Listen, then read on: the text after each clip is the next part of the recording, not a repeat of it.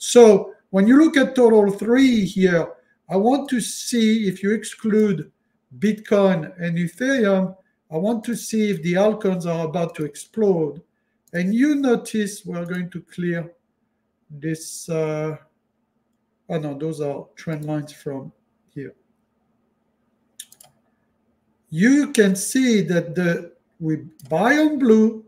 Remember, this is how you get on the huge edge. Buy on blue, sell on purple.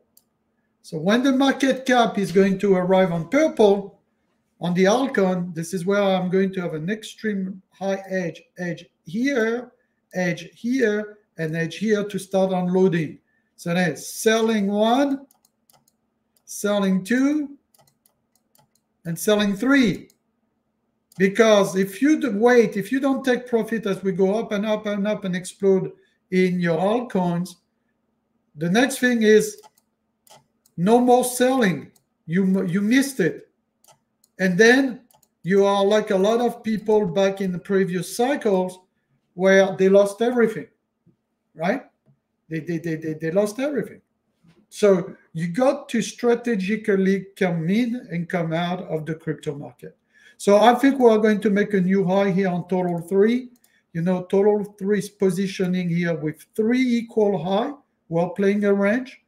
And as soon as the halving on Bitcoin is happening, in market cap, we are going to stay within the edge of the blue and the gray and the yellow.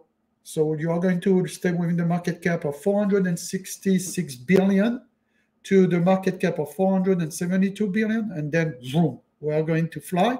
And we are going to fly very fast on the altcoin markets that are excluding Bitcoin and Ethereum. So like the Solana, like the Cardano, well, I don't like Cardano, but Solana, ICP,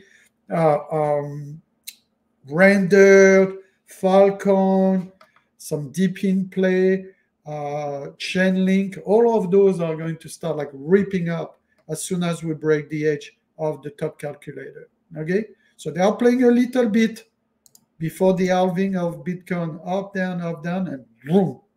And so watch the total 3 charts with our power indicator.